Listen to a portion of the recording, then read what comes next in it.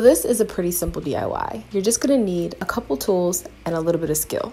So all you'll need is an eraser, an X-Acto knife, and a pencil. But get a better pencil than this. Really, you want like an HB, something that's really hard and dark. You'll also need possibly a printer because you're gonna want to print out whatever it is that you're making into a stamp. You're gonna trace over that, then transfer it to your stamp by just burnishing it into the surface. Now, this is where the skill comes in.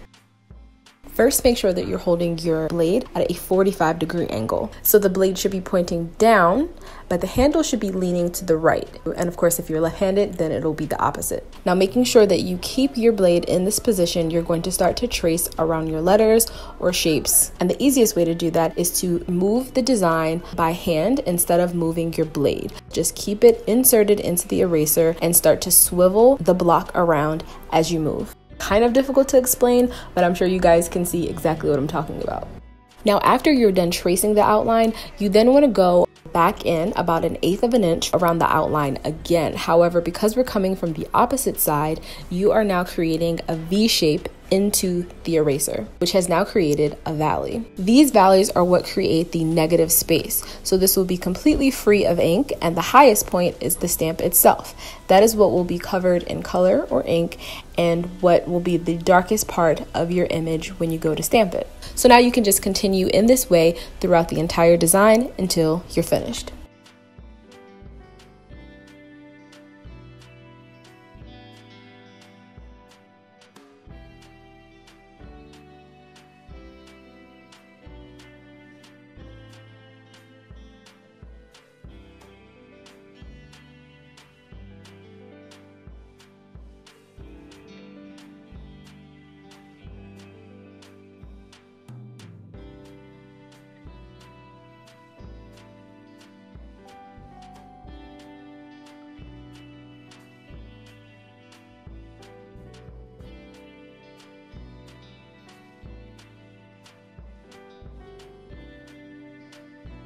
Once I reach that point, I like to go around my design one more time so that the negative space is really bold and I can cut away all of the excess eraser. Just remember, don't throw these pieces away because you can use them to make even smaller stamps.